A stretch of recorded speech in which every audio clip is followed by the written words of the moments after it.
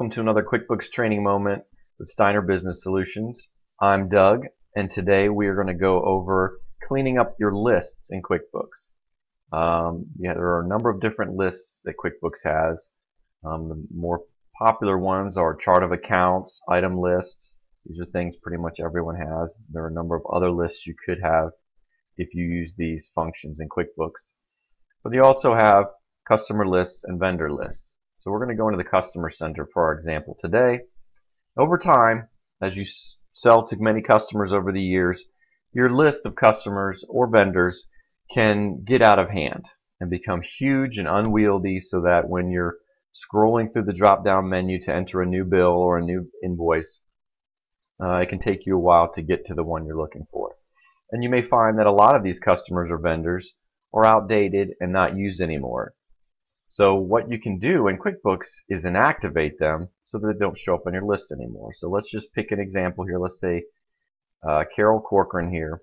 We haven't used her in years. So I don't want to delete any history of her. I just don't want her to show up on my list anymore, so that my list can get a little bit smaller. All you have to do is right-click her name and choose Make Customer Job Inactive. And there she goes. She disappears. Again, her history has not disappeared. She's just not showing up on the list anymore.